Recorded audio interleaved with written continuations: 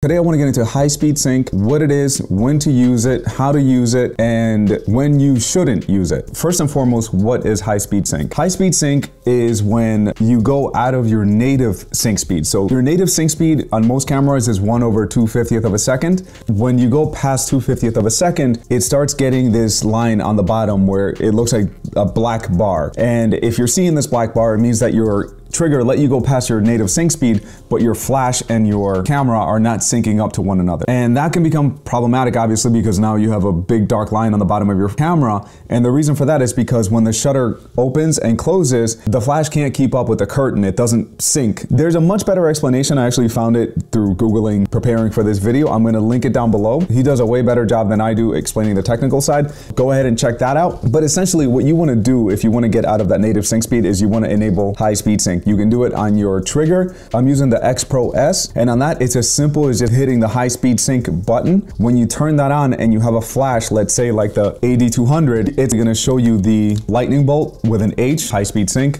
Obviously that's what that is. Once that's enabled, you're going to be able to go past your native sync speed. So instead of being limited to, let's say you're shooting a scene and you're going at 2/50th of a second, ISO 100, and you're at f16, for example. You want to be shooting with depth of field in the middle of the day, let's say, or in the afternoon. Instead of putting on an ND filter, which is an option, you can buy ND filters and have them ready so you can screw them on. I personally don't like doing that. I find it easier just to hit a little button, and now I'm in high speed sync and I can go past my native sync speed. I'd rather just hit a button than having to go to my bag, put on a filter, and do all this. There have been times where the sun is just peeking under the horizon, and I'm not trying to run back to my bag, put something. I'd rather just hit a button and understand that now high speed sync is on and I'm able to get a shallow depth of field while being able to use off-camera flash. Right there, that is the first point, is being able to shoot with, let's say, an f2.8 lens or even a 1.4 lens and going past the native sync speed and being able to shoot with a flash. It has a very surreal look, as you're seeing in the photos right now. It has a very soft look, which while I was collecting images for this video, I realized most of the photos that I use high-speed sync on, or a lot of them at least, are maternity sessions. And why? I feel like with maternity sessions, you want that soft, dreamy feel. You don't want like hard lines and very hard feeling lighting, let's say. Even though it doesn't change the quality of the lighting, something about having that softness behind your subject really adds a different element to your photo. And that's what I want to get into. Why would you want to use high-speed sync when you want that softer background, when you want that depth of field, when you want that shallowness? You can also use it on headshots like you guys are seeing right now. I posted a video last week about shooting headshots with a softbox and using high-speed sync. It really worked out really, really well because I could focus on their eyes and then the background just falls off and then you just get this beautiful softer feel around your subject. Now, when would you not want to use high-speed sync?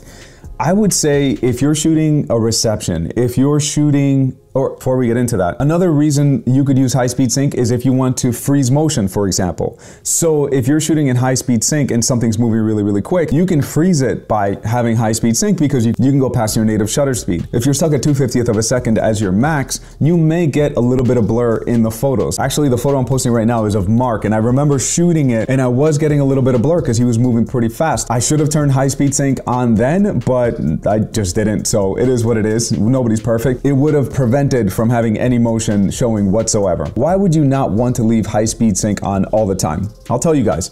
Because there is a drawback when it comes to using high-speed sync.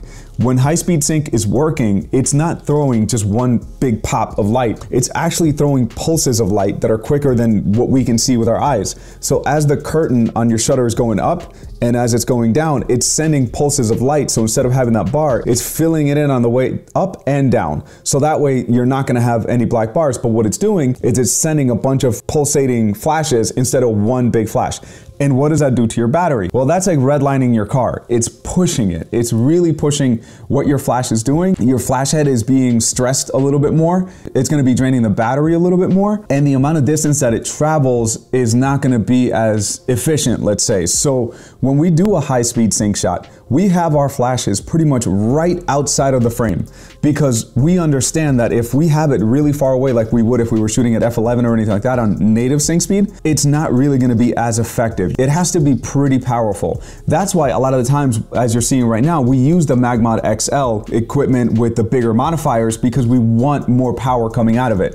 If we're using a smaller modifier, or let's say a speed light, and you're shooting in the middle of the day, you really have to have that light right up to their faces for it to really show. The faster you go on your shutter speed, the less effective the flash appears, and the slower your recycling time will be, the more stress you're putting on the battery. So it's not something that you want to leave on all the time. I remember years ago, one of our photographers had high speed sync on when we were shooting in the reception, and I asked them, I'm like, hey, why do you have high speed sync on? And they said, I don't know, I just leave it on all the time. And then I explained to him all these things that it's doing, and he said, oh crap, I didn't know that. So right there, you learn that you use it when you need it, and then as soon as you're done, go ahead and turn it off, so that way you're not draining your battery and pushing your flash for no reason. It's like going speed limit and redlining the entire time. There's no reason for that. You know what I mean? Like, just bring it back down.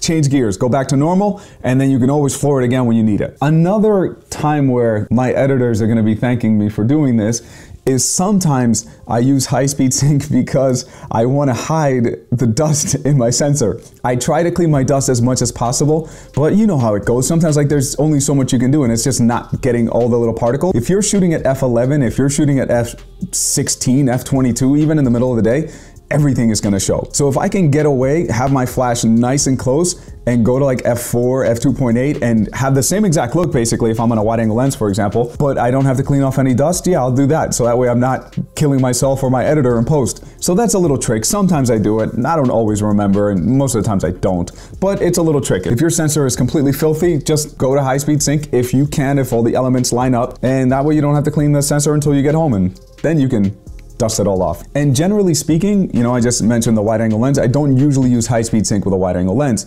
Usually what I do is I use high speed sync when I'm shooting with a very long lens, when I'm shooting with the 70 to 180, when I'm shooting with the 35 to 150, more in the 150 mark. Because if I'm bringing high speed sync into the mix, why would I do it with something where you can't really tell that you're using it anyway, except if you're trying to hide dust? But if I want that depth of field, I'm gonna use a lens that's gonna give me optimal depth of field, that's gonna give me the most depth of field. So usually if I put the 35 to 150 or the 70 to 180, I try to be as close to 180 as possible at 2.8, or try to be as close to 150 at 2.8 so I can get that shallow depth of field with off-camera lighting. Sometimes I'll do one, like the one you're seeing right now, it was like, I think it was like 28 or 50 millimeter or something like that, and I did 2.8 because I couldn't step back any further on the sand dunes without falling back. So, but I still did that shallow depth of field because I liked that softer look in the background. I also used a mag sphere on that one because I wanted it to look a little softer on them too. Actually, if you go to the MagMod community, or if you go to the MagMod YouTube, you'll see the How We Shot It video on that, and I'll link it down below as well. I don't want to bombard you guys with too much, but if you guys have any questions or anything that you want me to expand on, please leave a comment below. I appreciate every single one of you that has been commenting, every single one of you that has been subscribing to the channel. As you can tell, we've been posting very regularly, and I'm going to continue doing it as much as I possibly can. So if you made it this far, if you'd like to subscribe to the channel, if you haven't already, I would really appreciate it. If not, I don't know. I don't know why you watch 10 minutes of this and then just went somewhere else. It's fine. That's cool too. Make sure, go and find something that you like, guys. This is YouTube. There's plenty of videos out there. So if you like this, thank you. If you didn't, hey, maybe next time. Thank you so much.